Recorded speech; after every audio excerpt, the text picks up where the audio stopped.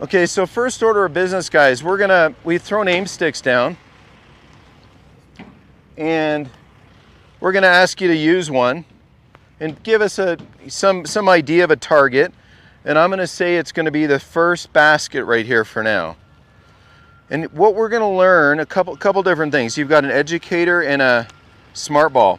When you blow up your smart ball, there's a little valve right there. If you bite on this enough,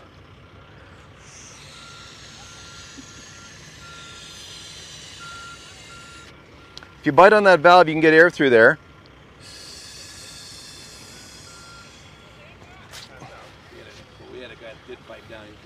It's going to turn blue. So, silly little inflatable ball, it's going to go between your forearms. We'll show you that in a moment. But a critical thing you guys have to understand is this: the rhythm of hinging and unhinging. Can we agree that if I had a hammerhead on here and I had a stake, that I could rhythmically go, I could use momentum and rhythm, and I could add a little energy and whack that thing into the ground. Agreed? Okay? So the up and down motions of golf. This golf club, the hand's job in golf is this: up and downs. Okay, the body's job in golf are right and lefts.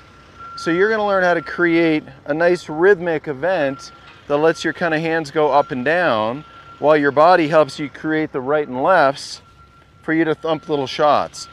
Now, when you put this guy on here, we're gonna show you how to use this in its most basic form. And then if you want to, you can watch all the videos on my website. There's a bunch of drills. We may show you one or two based on your needs. We're gonna show you this one for sure, okay? How to have a lead arm, a left arm kind of work in a flying wedge.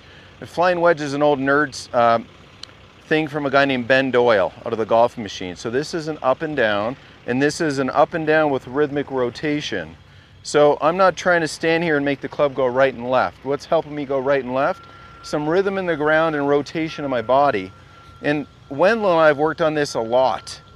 And so hopefully this is like the moment where he's gotten better. Okay, and Marty, you've gotten better. Where's Marty? Marty's gotten better. But I want you guys to have this like wow, okay, cool, I'm on to the next thing. A breakthrough in really playing good golf. What's your score? What are you shooting now? 80s? Low 80s, yeah. That's awesome. So for you to crack 80 would be amazing, wouldn't it? Marty, where are you at?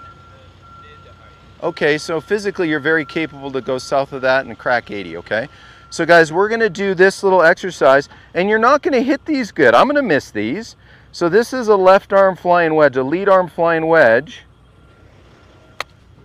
where I made a swing to a finishing form and I'm done, okay? And I missed, and that's okay.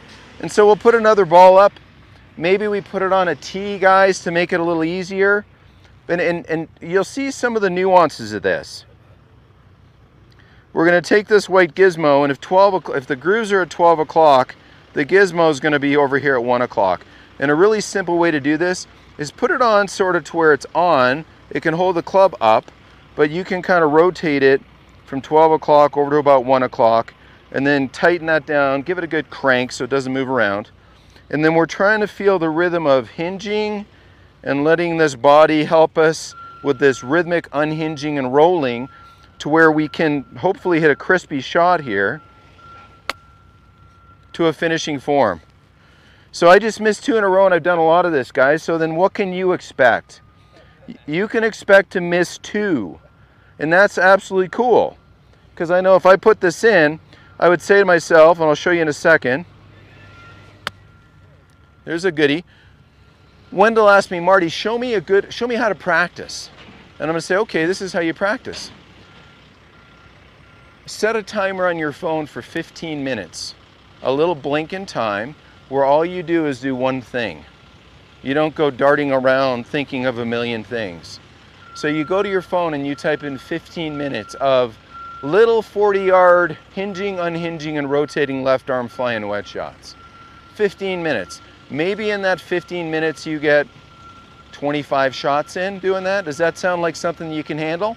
I think so. If you put a timer on it and you know there's an ending that isn't too far away, you'll do it. I always tell my kids when they don't want to do something, I say, this is a 2-minute job, let's go. I.e. put the dishes away. It's not put the dishes away feels like pain.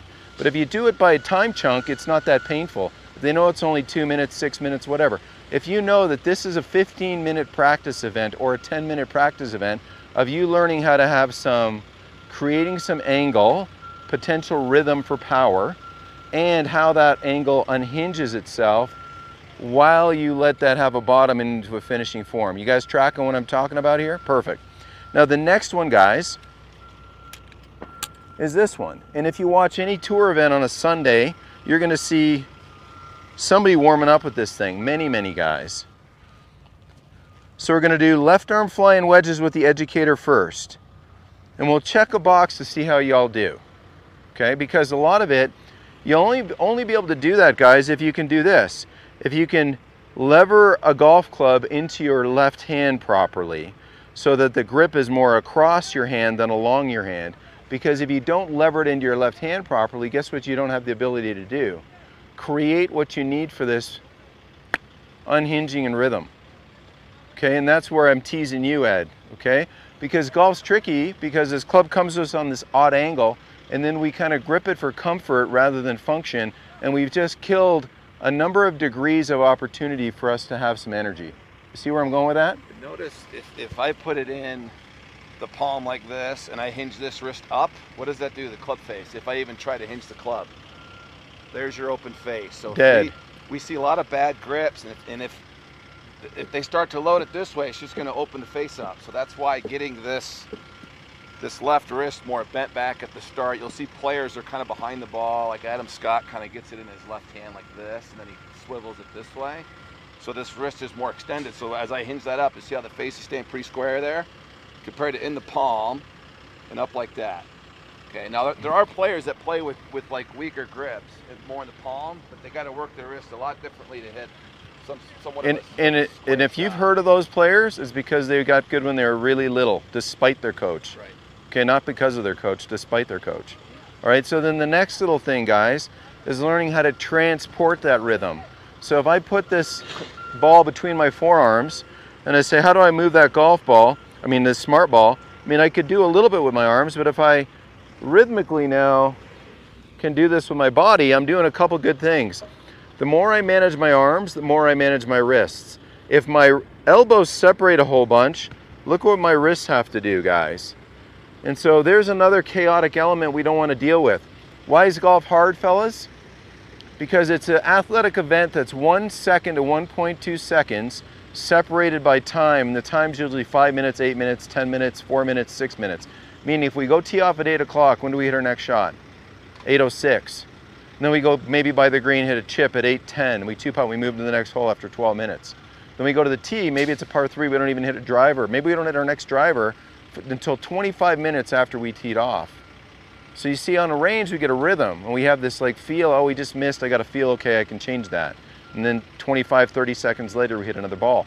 On the course, we don't get the benefit of doing that, do we?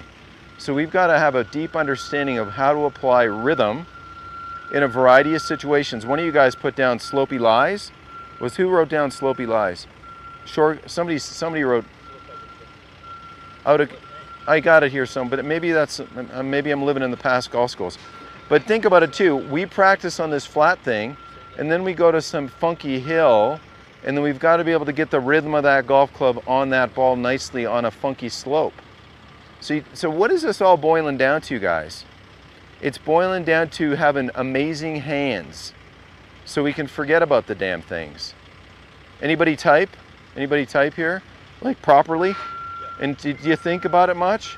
Of course you don't, right? Any musicians here that learn how to play a little something? There you go. Do you think about it much?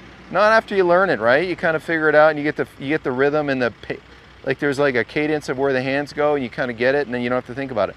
We want to train in the hard thoughts now so it eventually becomes automatic. But it's not automatic when you learn it. It stinks. So we're all here to suffer together. Trust me, it's great. Suffer, suck, miss. Who cares?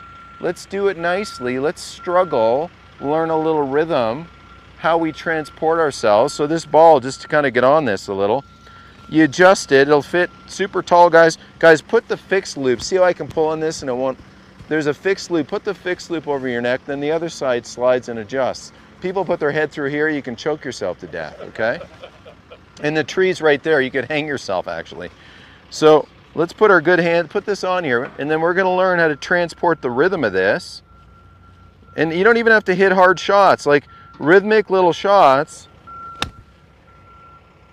where the ball gets in the way. And then when are we done, guys? Now. We're not gonna go tomahawk chop and get another ball, okay? So those are our two little challenges right now. Are we up for it? Everybody good? You got any questions about this left arm one? I'm gonna take, Jimmy, I'm gonna start that 4, you start this 4. Okay. Let's get these gizmos on, say a pitching, a question, yeah, please. Your sync left arm with the device. Yes. About 9 yeah, o'clock. Perfect. You know what, I'll tell you what, nothing goes farther than these baskets. Yeah. You know what I mean? So rhythmically, what would it take to kind of go, to hit one to the basket? Doesn't take much. Yeah, and you know what you're gonna find, guys? You're gonna see a lot of this. You're gonna see a lot of dragging arms up this way, rather than the speed of this going from in front of us and down. See how this is uncocking into the ground, touching the ground into a wee divot? We want that. And that wee divot's gonna be in the correct place because we transport ourselves to the correct place. And so I'm not gonna get too much into all the nitty gritty. That'll be for more of like personal, how we relate to you when we make you a little video on this. Some of you are gonna suck at it because you're gonna be back here every one of these. And then we're gonna say, hey, find some rhythm in these feet, guys. Learn how to kind of press the grass. How do we add that into a backswing? And then when you watch Jim will hit a few long drives for us when he's up for it. And we used to tee him off back there behind those stacks of wood, seriously. So he didn't kill those people down there, because he could kill them all right now with a 2-iron. Okay, and you watch the rhythm he develops as he sets into a driver and what helps him create a backswing. And we're gonna do that on a much, much tinier level. Now you'll start to see it, the whole process of this, guys. Watch my feet as I chip it to the green basket, okay? Watch my feet and watch my head. Did I back up, guys? Was there any backing up? No, if you watch it again, you're gonna see something interesting. You're gonna see me, see this little pressure forward with rotation? That's why it's a crispy touch where the ball's hit and there's a micro divot on these little pitch shots. Okay, where most people have this wide stance and kind of hang back and try to help it. We're not gonna do that. We're gonna learn how to feel how our body transports the club which ways, guys. Right and left, and now the hands help the ups and downs. And then when you blend all that, you know, you get this combination of things that looks like golf. Okay, any questions? So I'm gonna go turn this camera off, and here's what happens. When I go turn this off, one of you says, hey Marty, I got a little question. So if you got that, if you have that little question right now, do you have it? Nobody? You sure? I'm gonna go turn it off. Okay, let's get started.